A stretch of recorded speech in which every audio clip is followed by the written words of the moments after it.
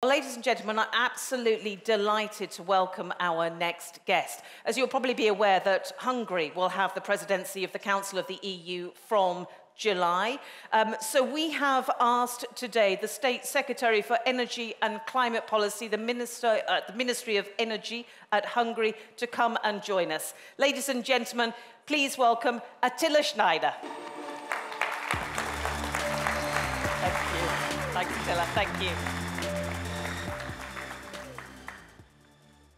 Dear ladies and gentlemen, thank you very much for the opportunity that I can be here. And as it was in the introductory remarks, we will take over the rotating presidency for the second time in the Council of the European Union. And I think it's a very important time when Hungary will take over this task, since that will be the last institutional cycle before 2030.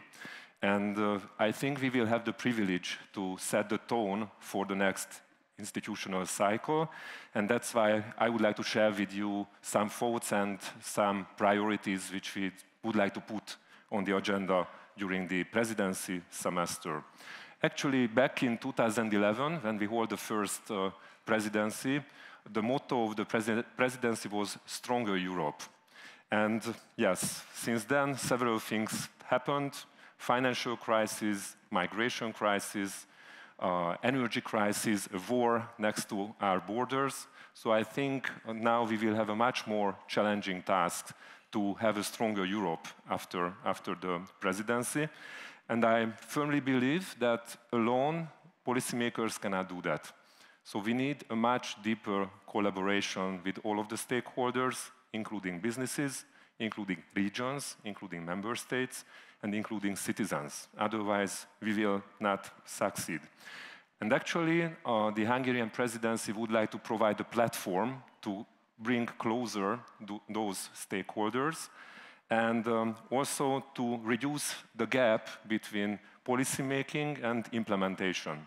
Because I think what is the key challenge now, we have many ambitious goals, we have good strategies, but we are lagging behind with the implementation. And I think this is the key, how we can move everybody to implement our strategic directions. And of course, that's why one of the key priorities of the Hungarian presidency will be the competitiveness of Europe. Because before the energy crisis, before the war, I think this aspect was a little bit forgotten. We talked a lot about sustainability. We talked a lot about 2040-50 targets, but the competitiveness now in Europe and in the coming years, I think it's a little bit forgotten. Now it's more and more in the debate, also on the strategic debate of leaders, but I still see quite a big gap and a discrepancy between sectoral rules and the strategic objective to be more competitive. And I think that aspect what we will bring to the leaders' attention. And of course, energy is one of the key pillars of competitiveness. Europe is a resource-poor continent. We do not have fossil energy so much, so we are very much import-dependent, but still we have renewables, which is still there is a large potential to use it more, but how we master it, I think this is not obvious, and we need more debate on that. And that's why I think the Energy Council sessions will play a crucial role during the next semester when we talk about competitiveness. Actually, we plan to organize an informal Energy Council session in July and also a formal session in December, and in between several conferences on some topics. And what are those topics? We defined 3 key priorities in terms of energy. First is much more focus on implementation and how we can translate it into EU language. Actually, this is the national energy and climate plans, because by the start of the Hungarian presidency, theoretically all of the member states will finalize their national energy and climate plans and will submit to the European Commission. And we will have an overview of where we are standing at. Is still a significant gap to reach 2030? What kind of actions do we need to be able to meet our goals? Is it feasible to meet our goals? So I think that debate is still missing, and that's what we would like to focus on during our Energy Council sessions. And as it was very obvious from the EU electric study, we have to accelerate the pace of the transition very significantly. And I think Hungary could be a very honest broker for that topic, since you indicated a double pace in your study. I think in Hungary we need a higher pace even. And that's why I think the NECPs, the National Energy and Climate Plans, will play a crucial role in terms of implementation. Actually, in Hungary, we are a small landlocked country, and we have also particular challenges. And the green transition, it's not only fulfilling our legal objectives and to be more sustainable, but if we implement that plan, then we can also reduce our import dependency on fossil fuels and reduce our exposure to Russian fossils. I think this is such a value added in case of Hungary, which we have to capitalize on. And I think we are quite on a good track. We already managed to reduce emissions by 37% compared to 1990. And we managed to decouple economic growth and emissions. And I think this is the key task for the long term, how we can do that, because we need economic prosperity, but in the meantime, we need lower emissions. And here we have a three-pillar strategy in our National Energy and Climate Plan, how we reduce our dependency. Firstly, of course, we have to reduce natural gas demand. And energy efficiency projects will be very crucial for the next couple of years. We managed already to reduce our consumption by 21%. So I think this is a very remarkable achievement. However, we have to continue on that path. Secondly, how we can substitute natural gas with other energy carriers like geothermal energy, biogas, biomethane, or potentially hydrogen in mid and long term. So I think this is the second key pillar where we have to move forward. And where I see the largest potential, this is electrification. This is the third priority, to switch gas consumption to electricity consumption. And here we have a huge potential.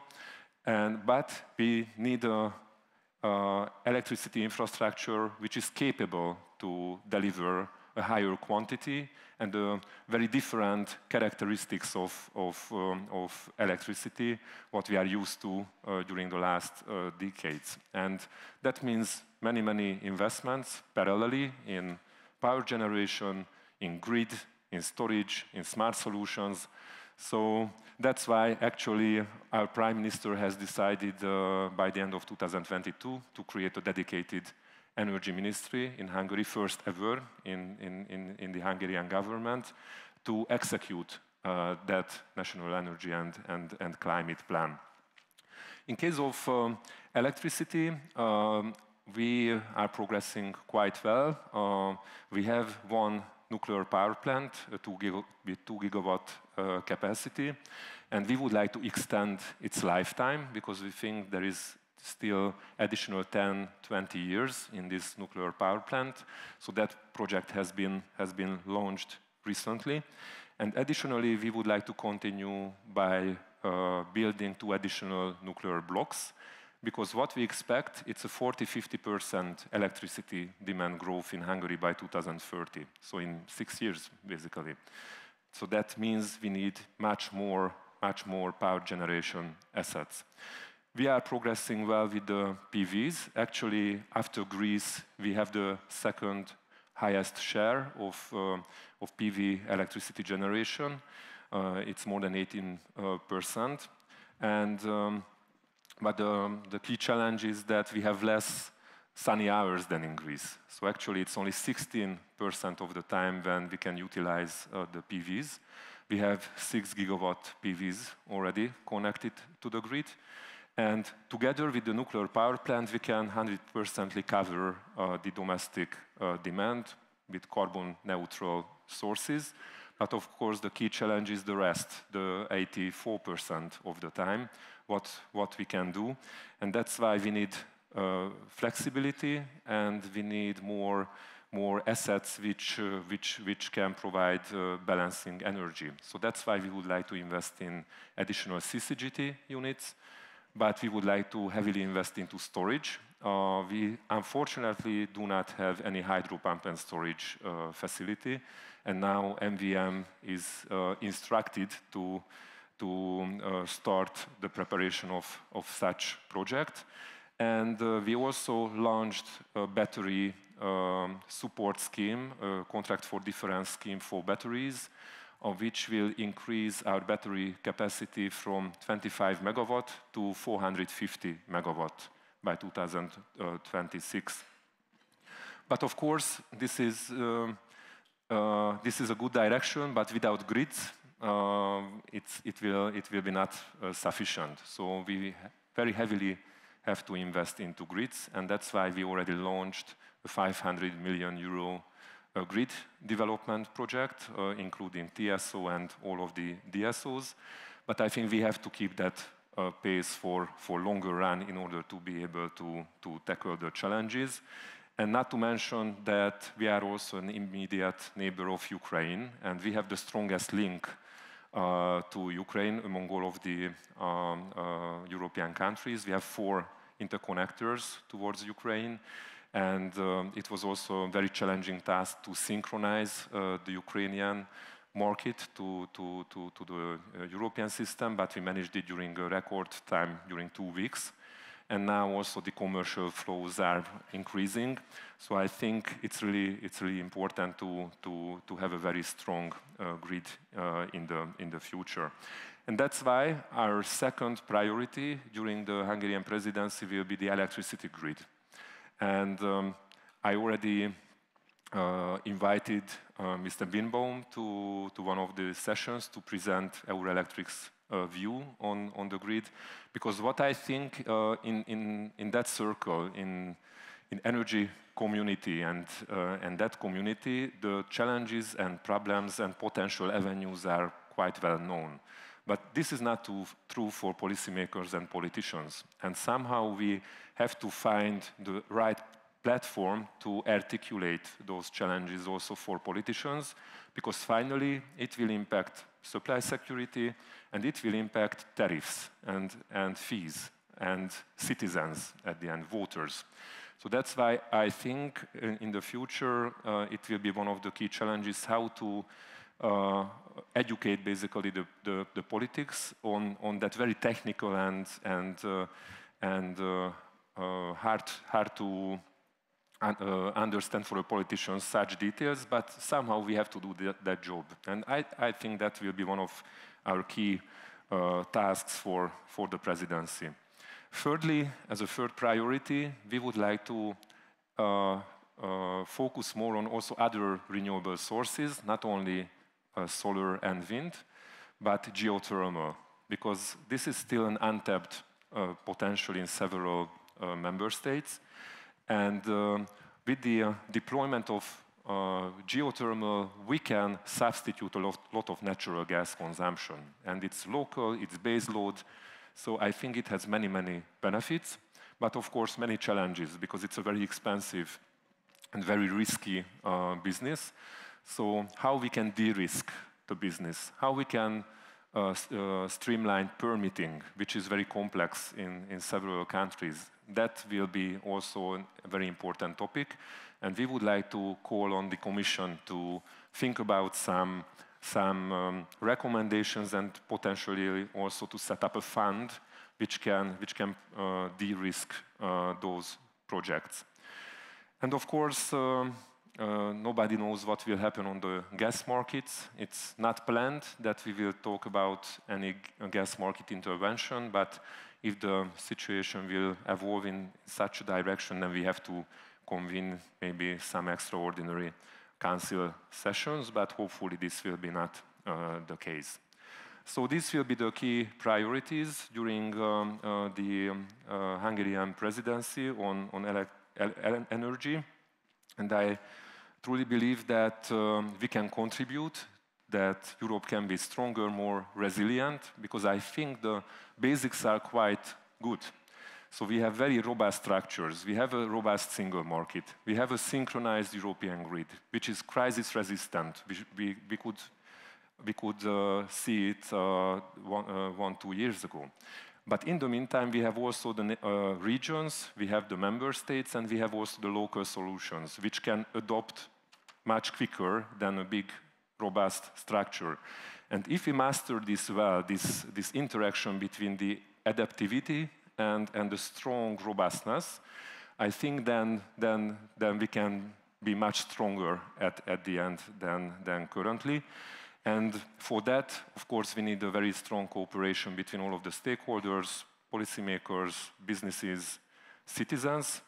And then I think Europe can regain its strength, and we will be much faster and quicker and more EU solutions. So the Hungarian presidency will do its utmost to contribute to that goal, and I would like to also invite the industry to contribute to that effort. Thank you very much for your attention. Thank you very much. Thank you.